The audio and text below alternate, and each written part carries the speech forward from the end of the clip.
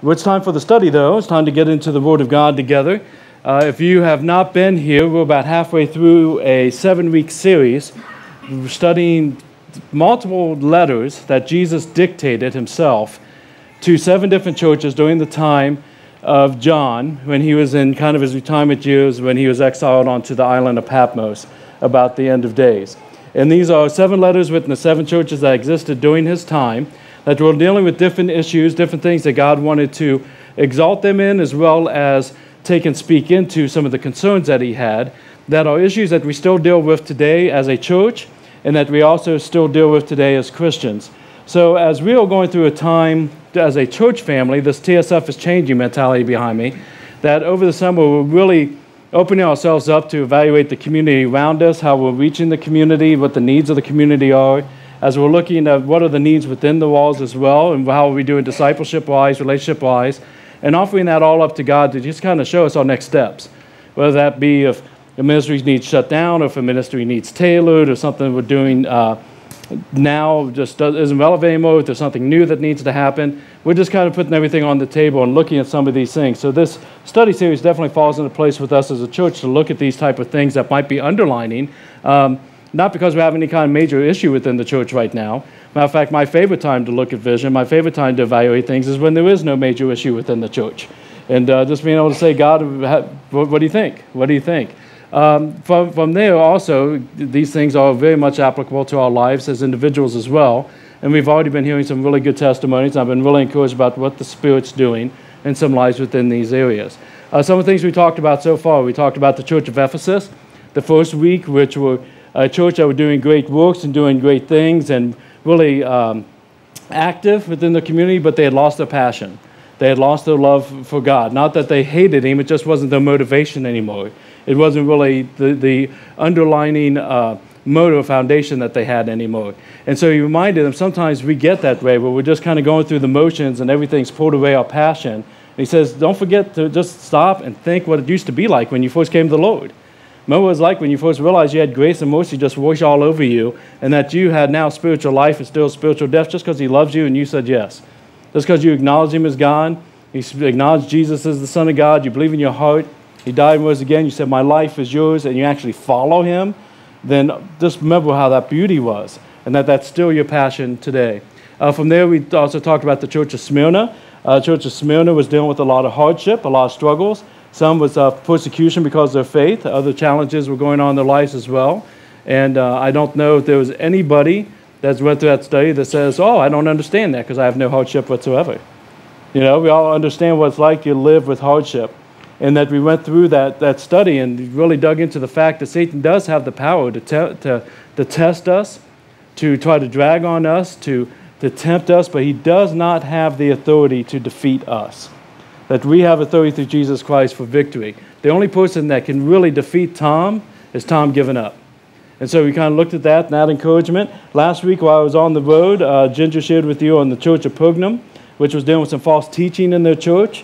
And we've really dug into what it looks like when you don't address false teaching within the church, how to address false teaching, not just within the church, but in our own lives when we're living things other than what the Scripture calls for us, and that we have to take things back to the Word. We have to live by the Word. If I teach anything on a Sunday morning and you're not double-checking it in the Word to make sure that I'm not crazy, you're missing a step. You're not coming to hear Tom, you're coming to hear the Word. So make sure you always take it back to Scripture, and if it matches up. If it doesn't, then you need to have a chat with me or the elders or something, because we got to get that fixed real quick. Everything's got to be taken back to the Word. This week we're going to go to our fourth church, which has kind of a similar issue when it comes to false teaching, but it's going to reveal itself in a different way, in a way that I think does take down a lot of churches, hurts a lot of people in church, and takes and also stumbles in our own life. So let's go ahead and get into the Bible and look at that one. So if you got your Bibles with you, we're going to Revelation chapter 2. Believe it or not, we're only 18 verses into this chapter, even though we've covered 3 different churches so far. But Revelation chapter 2, verse 18, I think most are somewhat familiar with how things work around here. There are Bibles in the baskets underneath the chairs. If you do not have a Bible, feel free to use one of those or take that home with you if you need a Bible. And then also, YouVersion is up and running for those who like to use their phones or their tablets, where everything's already provided for you. But we're going to go to Revelation chapter 2 to a church called Thyatira and look at what they were dealing with and what God has to say to them, or what Jesus has to say to them within their context. So if you're there, let's go ahead and dig in with the first verse that says, "To the angel of the church of Thyatira write the words of the Son of God, who has eyes like a flame of fire, and whose feet are like burnished bronze." I'm sure I'm saying that burnished wrong. Burnished? Somebody correct me. There we go. I'm going to say it wrong multiple times. So, same pattern as what we've had before. Who were the letters to? Who it's coming from? That we see oftentimes within this culture in this time. To the church Thyatira. Let's talk a little bit about who they were, just so we have the context of the original letter. This is the smallest of the 7 cities that we have that's being written to. It's the longest letter that we're going to have from Jesus, but it's the smallest city. It is actually, I believe, if my memory correctly, about half the size of the next largest city that's written to. Within this city, though, they have a lot of influence. They are famous for their material that they produce and that they put out. They're very famous for textile type exports, especially for a particular purple dye that they have that's exclusive to this city, that was in high demand within the culture at the time. On top of that, they had these incredibly well-done trade groups within their city for exporting and importing, to the point that if the rest of the culture was kind of like today and they were doing have seminars of this is how you do trade, they would bring in these experts to come in and share with the other communities. So even though they were small, because size of a church or size of a ministry doesn't really have as much to say as some of the things Jesus is going to talk about. They were influential. They were doing the work, and they had the opportunity. Now, as we also see when we're talking about who it's from, we all know all of these letters are from Jesus, but each time he defines himself with different metaphors to say something about his character or his power or his heart to what that church is dealing with in this moment. And in this case, he defines himself 3 ways. One, he's the Son of God, and that's the most blunt that he has said it in any of these letters. I'm the Son of God.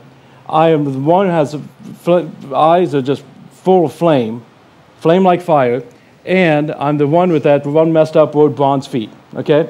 But here's where those 3 things really come into, because again, this is kind of light symbolism of Revelation. It's pretty easy to figure out, but just kind of bring them all together. He wants to say at the beginning of the letter, I have the authority of God.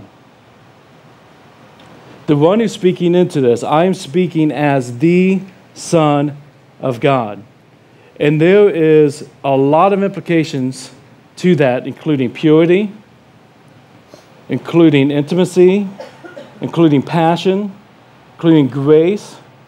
But within this, he gives us these other 2 steps as well, that there's something that he has seen that he's lit about. There was something that he's seen within this church that has got his anger, his holy anger, ablazing, that he has seen with those eyes. And not only is he the intimacy and the love and the salvation of the church, but he's also the judge of the church. And when there's something that's wrong within the church or within Christians, because we are the church, that is off, that we continue to embrace, and that we do not address, after a period of time, because one of the things I love about Jesus is he always gives us that season of patience and reaching out to us. But we're going to see that there's also a time when there's judgment. And he's got those feet of bronze ready to go. There's something going on that the Son of God says this is not right, and we're really close to judgment, and I need to talk to you, church, about it. I need you to realize how serious this is, and I need you to let you know that this is the 2 paths in front of you, and you get to choose which one you want to go. So with that setup, I would think the people in the church of Thyatira are probably a little nervous, a little bit wondering what's going on. But he does the gracious thing he does in most of these letters, not all of these letters, but he starts out by telling them what he sees that's going on very well within the church. Look in verse 19.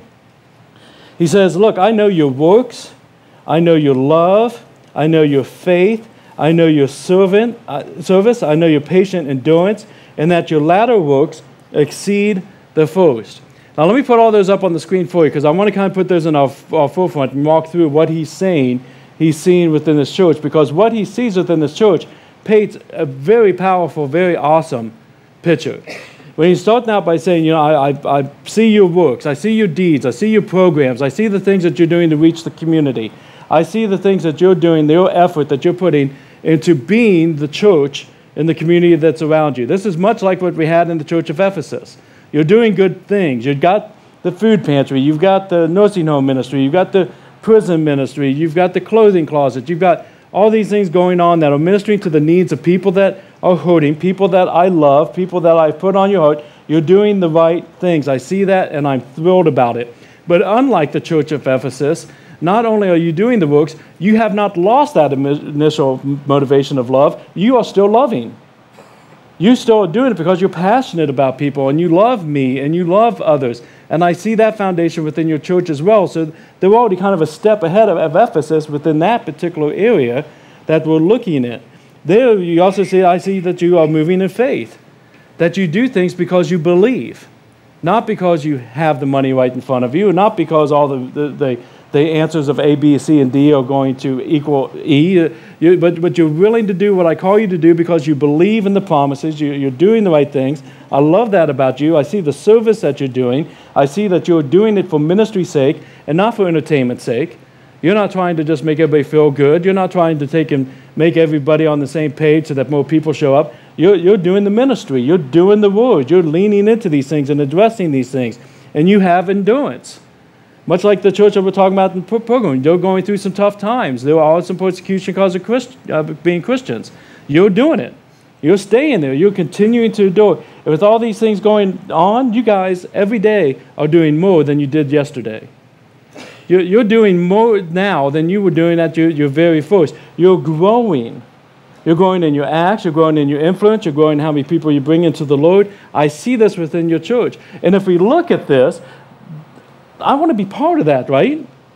If you're out looking for a new church family or those type of things, aren't these the type of things that we're looking for? Not hypocrisy, not just going through the motions, not tradition being more important than the Holy Spirit's movement. These are the type of things that we look for in the church. This is good news that Jesus is noticing this within them. But that doesn't mean everything's okay. And I've already asked Sarah, we're just going to leave this up the entire time because I want to acknowledge right now that this is the type of church we want to be. This is the type of church that we see that makes an influence and makes an impact, has many things to celebrate, but that doesn't mean that they're godly. Look at this next section with me. Verse 20. This is when they start shaking a little bit because he says the word but. What a powerful little word. But I have this against you. I have this against you. You tolerate that woman Jezebel, who calls herself a prophetess and is teaching and seducing my servants to practice sexual immorality and to eat food sacrificed to idols. I gave her that time to repent. I gave her that season of patience, but she refuses to repent of her sexual immorality. The challenge with this church is they are allowing a false influence continue to influence the church family. Now, if you stop and think, this is the church that he's talking to. What in the world are these people doing, letting a false prophetess come into their midst and not just take and lead them to idols, because eating the food of the idols, that's drawing close to idols. We're not supposed to have anything to do with idols. Nothing's more powerful than our God. She's leading them to idols, and she's leading them to sexual immorality. How does somebody like that get influence in this? You with me? I mean, we've gotten some really nice input from everybody so far. We haven't even kind of gotten to just within us. We're getting good input so far as how the community sees us and those type of things, and it's all good.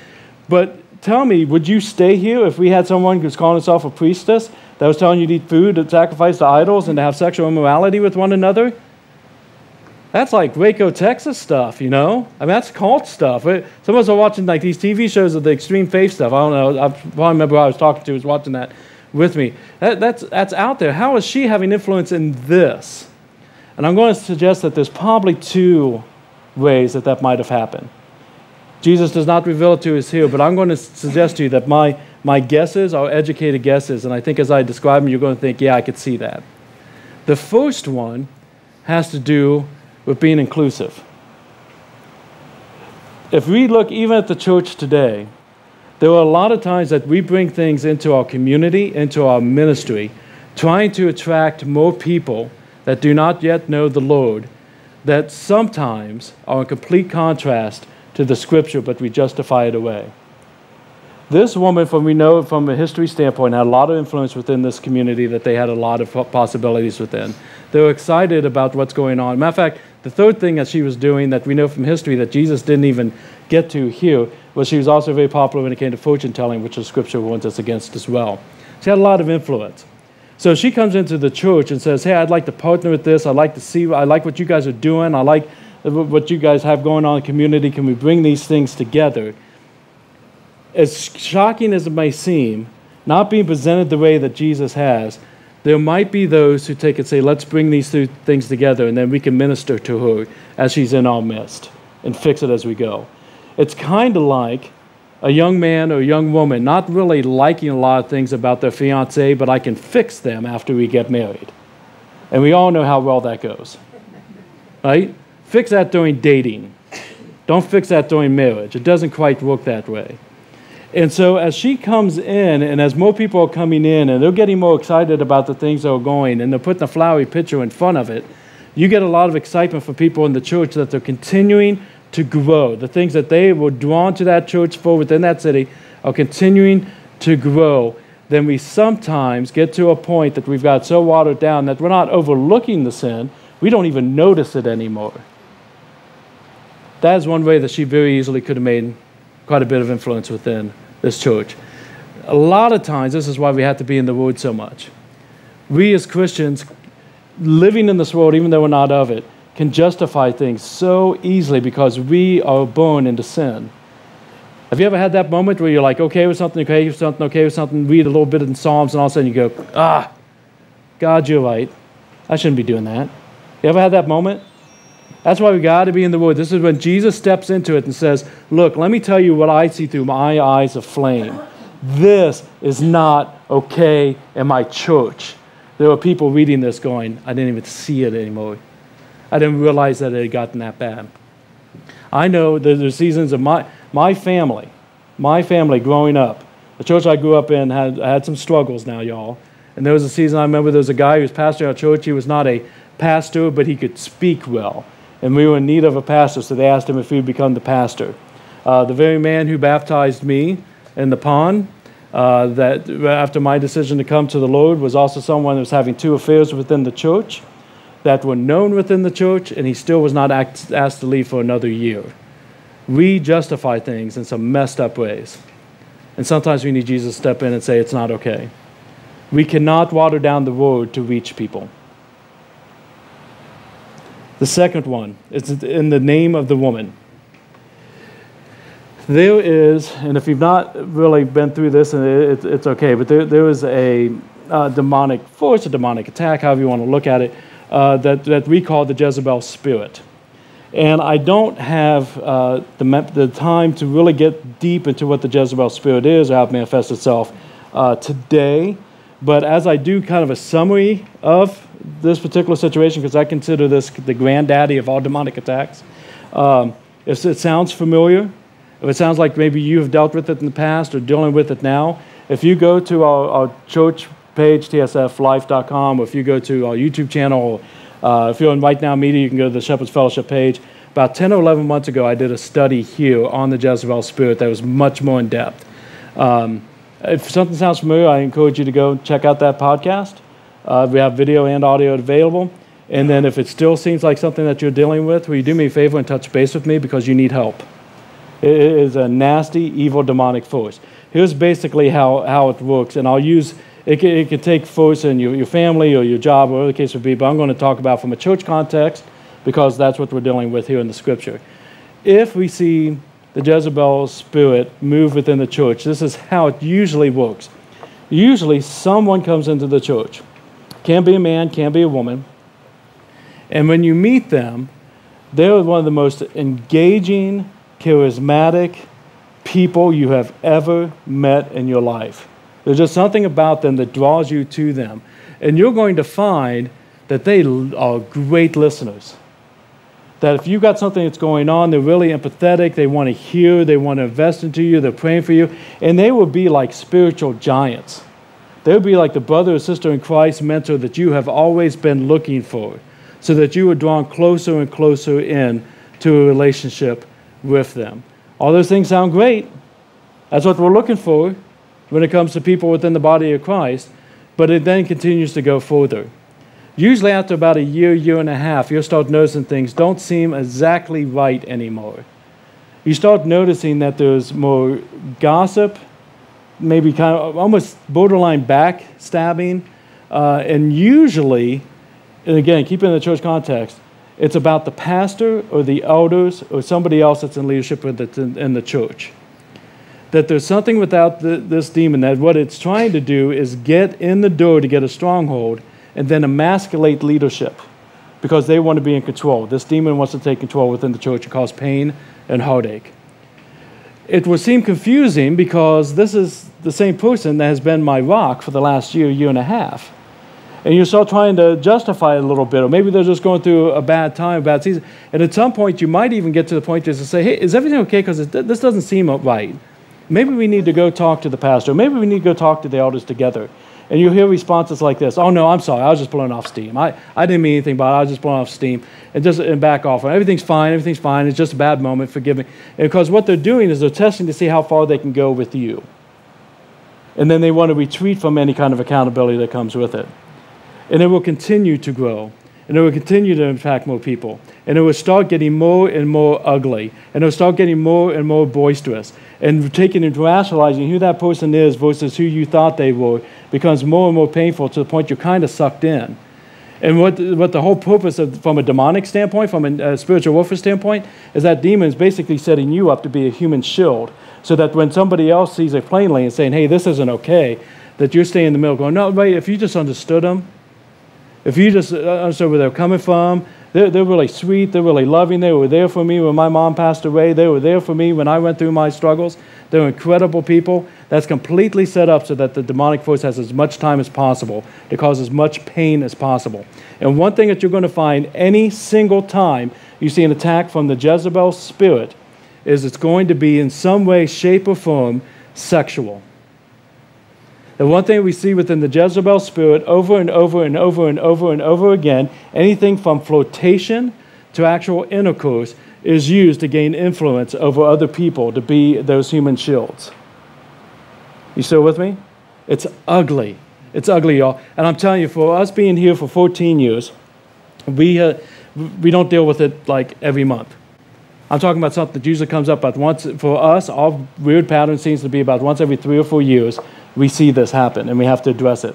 First time it came in, it really rocked us because it is so extreme, it's outside of your and my normal mentality of what to be looking for or to expect.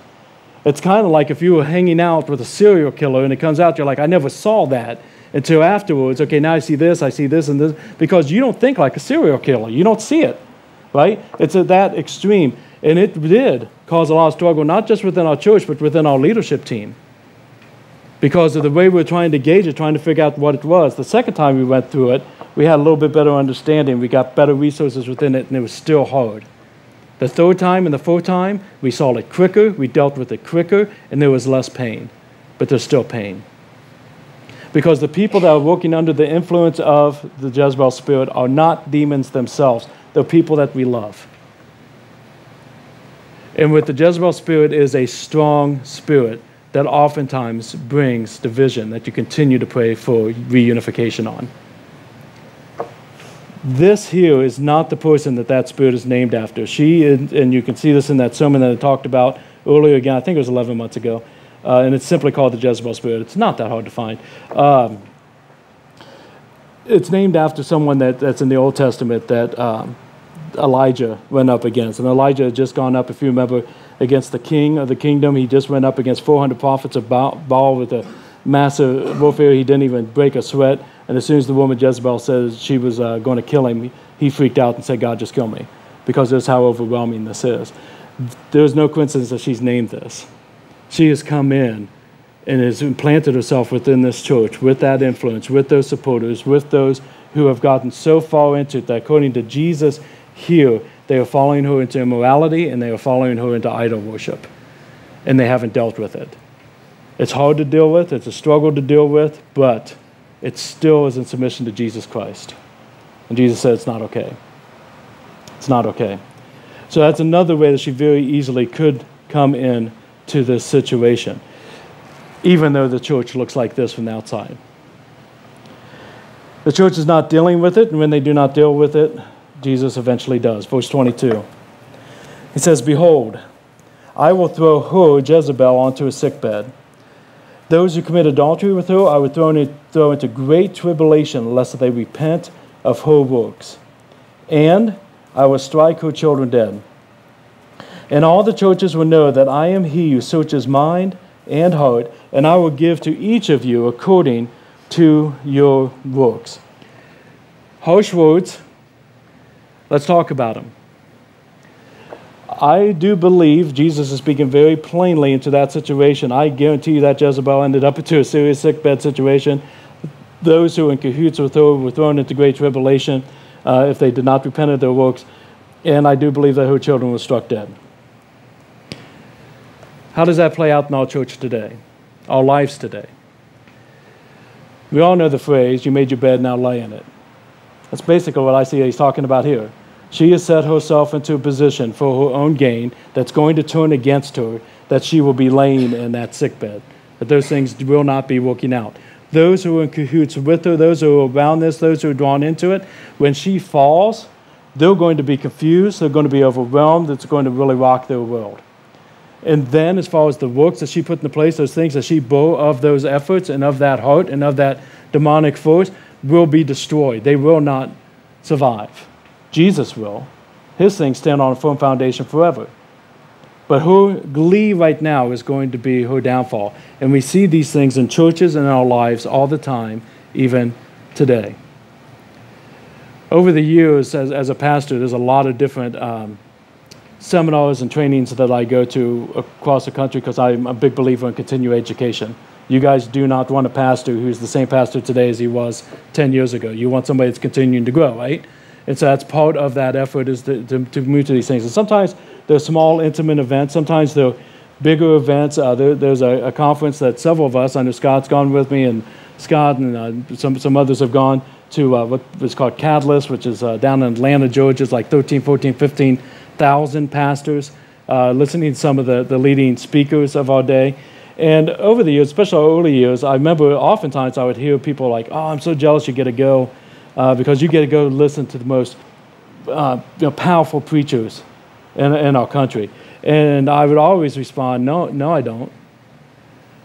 Only because what I'm aware of is probably the most powerful preachers in our country, some of the leading pastors in our church, probably are sitting in the audience and I'll never know their name. I just know that's how God works. You know, some of the most powerful preachers that are doing the most powerful work in our country probably don't have enough money to go to Atlanta and sit and listen to a bunch of people for 3 days. But they are the guys that get the stage. I want to be a little cautious of who we put on our spiritual platforms, you know. And over that time, there's probably been about 30 lady and man speakers that travel in those circles. And I can tell you, oftentimes they have a massive church. Massive church. I remember one speaker speaking, he says, "Hey, let me give you an example. Let's say that you've got a small church. Let's say you only have like 500 people." And I'm like, "Dude, you're out of touch." I love you, but you're like 20,000 person churches put you a little bit out of touch. Considering over 90% of the churches in the United States are 100 or less, you're kind of hitting the wrong audience there. But nonetheless, most of them are mega church pastors, and they tell you no matter what church size you have, this is what God's doing, but yet everybody on stage is 5,000 or more people. So anyways, within that, if I look at this, all of them have church ministries that nail this. All of them have more and more people coming, and they're growing because of their works, their love, their faith, their servants, and their endurance. And I can tell you in those 14 years, off the top of my head, 6 that no longer have their churches. 1 for very good reasons. Because he's following the Lord, it's a different type of ministry that he was called into, and he's moved on, he's doing incredible work. So 5 left. Another one, I don't really blame. He was pastoral burnout. He got to the point he just couldn't do it anymore. He wasn't a good leader because he was burnt out. And I understand no matter what size church that you are, the challenges are somewhat unique to pastoring, the loneliness, the feeling like everybody's depending on you, the feeling you always have a certain look or perspective if you're in that type of church. Because you guys know I can be an idiot and goofball. You guys know me. I don't have to do at least that part of it. But in a lot of churches, you have to be perfect all the time, and they got too much. And so he's now doing another type of ministry. Great. These 4 were because sin came into the house. These 4 were because when that loneliness came in, one decided that alcohol was going to be how they would meet the need of that hurt and that pain that was inside them. That alcohol led to emotional abuse of his spouse and his children to the point that he lost his church. For another, it was the authority that God gave him spiritually as a pastor that turned into ego and turned into being demanding and overwhelming to the staff and the volunteers of the church family, and there was no longer love. That there was unethical practices using the finances of the church ministry to take and boost his own book sales of his new book to make sure he was in the top 10 within the country using unethical practices. It was a man who had a secret affair come forward of over 14 years, of a woman who would stay in his home with him when his wife was out of town, and oftentimes they were doing pastoral counseling one-on-one in his home when nobody else was there. God won't let that continue. God will take that out. He will have a season of patience where he is reaching out to the people to try to bring them into repentance with him. But if you refuse, there was a point where those hoofs came down and that fire was flamed up in the eyes and say, no more. And there will be people that are affected and confused and hurt by this. And the sad part is, a lot of times, especially if it's in the church environment, the church leadership environment, that will say, why did God let this happen? I will never give church another chance. And that's exactly what Satan wanted when Satan was the one behind it, not God. And the works of that person will be thrown into the fire. Even the good works that they did will no longer be trusted. Because God wants better for them in the long run, and because the rest of the church has to know it's not okay to be this and have sin behind the scenes. It's also a warning for us. Now, this is not just within the church, this is also within our lives. I'll share with you a common testimony. Most of you probably have heard it, but it's the one from my own life that falls into this the most. I'll do a short version of it, and if you want the longer, grab my arm sometime. I'm more happy to tell you about it. When I was in my late teens, early 20s, I had moved out of my small little country home where I was pretty protected into the work world, and I was not really ready for it. I loved the Lord. I followed the Lord. I was taking people to church. I wanted to go into youth ministry at that time. But over a period of a year and a half, I went from thinking that taking $20 out of a cash register drawer was unthinkable to, oh, that makes sense. With the people that were around me and the jobs that I was at, and I'm talking 3 companies in a row, that was called scamming, not stealing. And it was justified by thinking I deserve to be paid more than what they're paying me. It was justified that that did not go through the register, so they'll never know, so I'm not really hurting anybody. And there's faulty thinking that comes into our mind, like Jezebel, because here's the thing, she's not just the granddaddy because she's the baddest, it's because she represents all sin. It always comes in with a hug, and it always leads to bondage. And that's exactly what happened with me when it came to taking $50 here, $20 there. And then most of you guys know the story. I'm working at a place, and for the entire time, there's times that God's taken part of my heart, don't do this anymore. There's times other people said things to me that they didn't know what I was doing, but I knew what God was trying to say through them. There was times I did better. There was times I didn't do it at all. There's times I go back to it. And that final night, when I took $50 out of that cash register drawer, I felt the words impressed on my heart, if you do this again, I'll lay you out. And I did it. And I'm telling you, if you ever hear those words on your heart, be smarter than me. That was the night they caught it. That was the night I was arrested. That's the night I lost my job. I lost my girlfriend. I lost my friends. I lost my reputation within the community. It was a small town. Everybody knew about it. Most of them saw me being led in handcuffs to the police car. Spent the night in the prison, lost my apartment, lost everything. Completely laid out. And can I tell you, it's the most loving thing that God has ever done for me. Because he loves me too much to let me stay in that place. And if I would not listen, he, for me, like with Saul on that road to Damascus, He laid him out to get him to look up, and that's what he did to me because he wants me back, free. And some of us are in that boat. He did it publicly because everyone who thought that I was the good Christian guy, inviting them to church, taking them to church, and wanting to go into youth ministry, that God's not okay with hypocrisy. And when my mom said to me, and I've shared this with, the best advice I ever got was from my mama right after this, when I felt completely ashamed and broken and I had nothing, and said, everybody's seen as what I have done. And my mom said what? Do you guys remember? They saw what you did, but now they're watching to see what you do. Now it's time to build a testimony. He did it public so that my life can be a testimony. It has been over 30 years, and there's still a couple people in this world that will not speak to me. But I can also tell you many stories of what God has done with what he's done through faithfulness once I got out of the way. We can look like this. Sin is not okay behind the scenes. He'll take it out. Take it as a warning today. He will take it out. One of the things I love about this in two different places, he talks about repentance. The thing I love about this is it's not like I'm lit, I'm just going to take everybody out the fire. But two different times, in verse 21 and then verse 22, we see unless they repent of their works. If there's anything in our lives, that anything in sin, if I had said to God when he said, if you do this again, I'll take it out, you're right, I'm done. And brought it to him, there would have been repentance, there was a new start. You have that same opportunity today, and we also do as a church as we look at things and continue to move forward. So I ask you, if you took a minute, what's your Jezebel today? If you're just really honest between you and the Spirit, what is your sin that maybe you're either just floating with or maybe you're full on in bed with? What is the thing that as you're sitting here today thinking about this from Jesus' standpoint, that you realize it's just not okay anymore?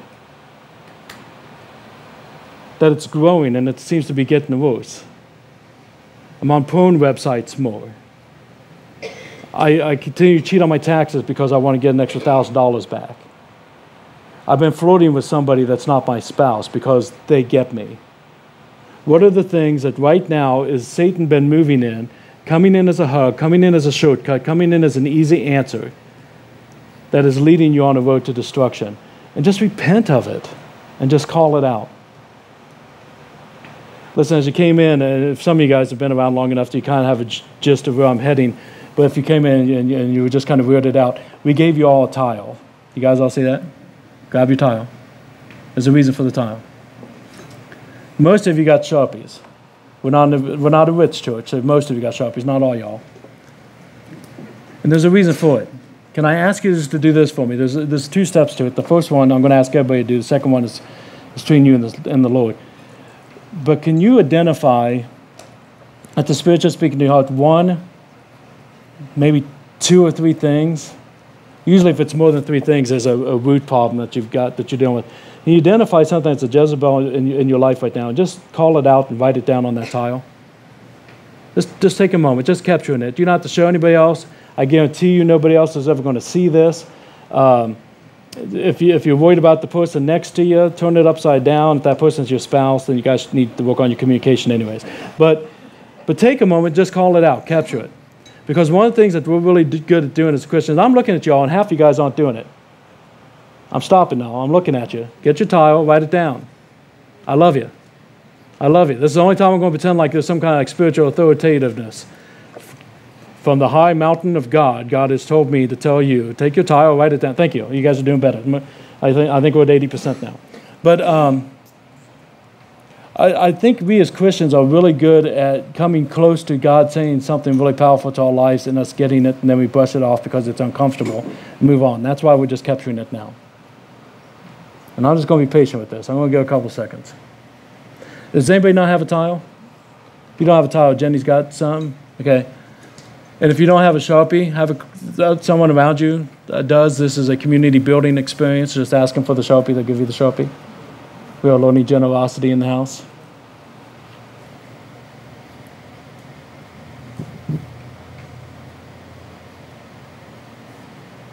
Okay.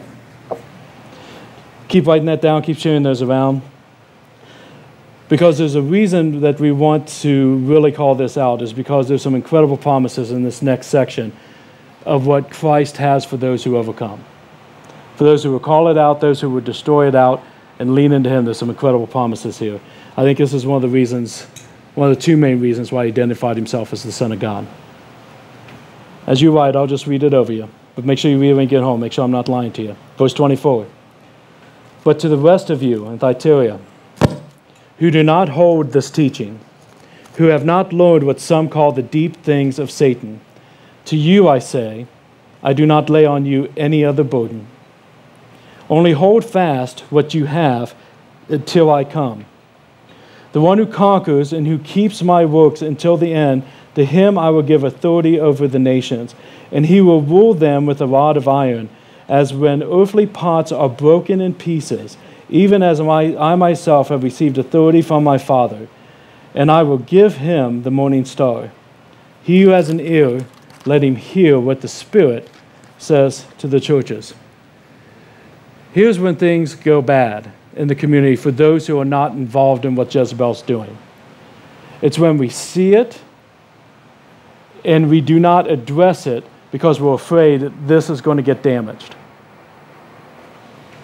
The person who's doing it, the person that's involved, is someone that we love very much, and we do not want to hurt our friendship with them, and we do not want this to stop. This will be undercut every time that sin is not addressed. And I'll tell you what, we're not one of those cults that take and say if somebody walks away from the faith, you're not allowed to ever speak to them again. Shunning is unbiblical. But I will say this, if you're following the Lord, and you got a close friendship with somebody that has an issue in this area, it might damage your friendship.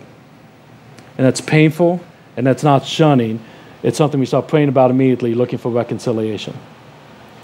But it's not okay to put a friendship over what God has with his purity.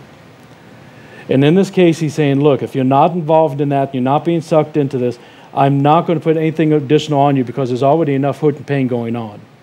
There's already enough struggle going on with this. But keep doing what you've been doing. And trust me and continue to build that wall while you defend the gospel as well. Be able to do both, defend and build at the same time. Do not stop. And here's what's going to happen. While it might seem that other things that are of the world, verse 27, are breaking apart around you, there is an authority that my Father gives to me. So what Jesus says. And Jesus says, you know what I do with that authority is I roll it on to you. And you have the authority of God in your life that will not be defeated by the broken pieces of this world. You have authority over the broken pieces in this world, in your day-to-day life. You have authority through God if you hold on to what he's doing and don't give up. Don't water down. Don't try to hide and step into the gap. He says, you rule with an iron rod. For those who've been watching some of these weird faith and religion things with me on TV, there's one called a couple weeks ago. They think that this rod of iron is an AK-47, and they're big military, let's get guns because we're going to have to shoot everybody when the Armageddon comes. That's not what he's speaking about here. It's the authority of our God. It's his royal scepter. And if you really want to be honest about it, it's the iron still that put him on the cross, that gave him the victory over death and over sin, that gives you your authority today. Let him who has an ear hear what Jesus is saying to you today. Let the world be broken. Let the world be broken and live by him. This is the message of the church at Thyatira.